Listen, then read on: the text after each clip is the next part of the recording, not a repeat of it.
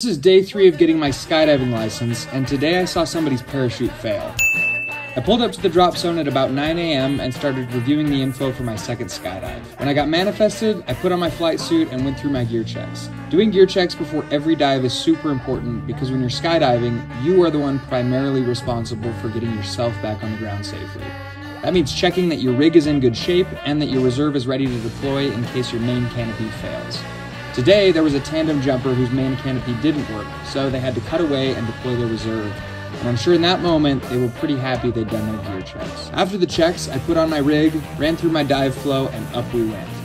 This dive was a lot smoother than my last. I was able to locate my pilot chute pretty easily, even though I was a little unstable on deployment.